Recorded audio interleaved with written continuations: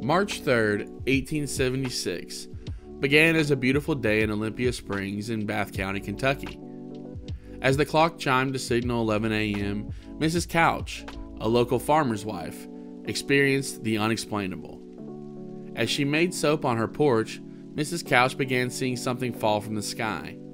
But this was unnatural. It was described as looking like meat.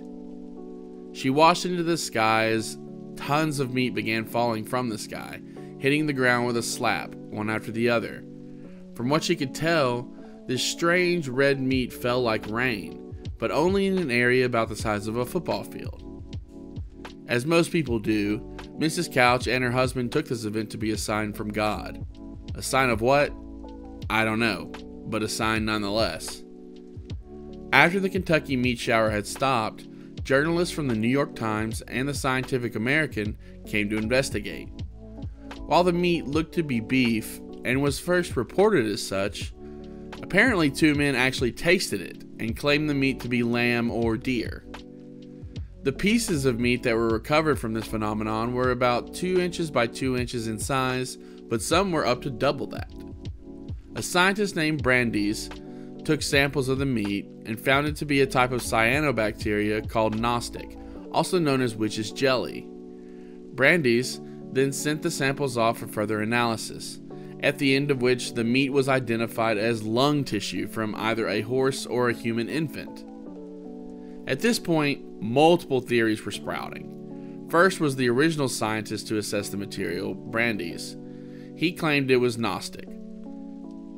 In his theory, the jelly-like Nostoc doesn't actually fall from the sky, but looks as if it is when normal rain is falling as well. In order for his theory to be plausible, it needed rain, but there was no rain reported in the area that day. Locals cling on to the theory that the meat was vomited up by buzzards.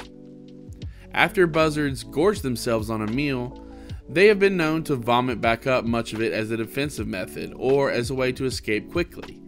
So this could have been plausible, especially since the meat recovered looked flattened and dry, giving the appearance that it had suffered from some pressure prior to its fall. Others tend to believe that this meat shower was actually a blood rain.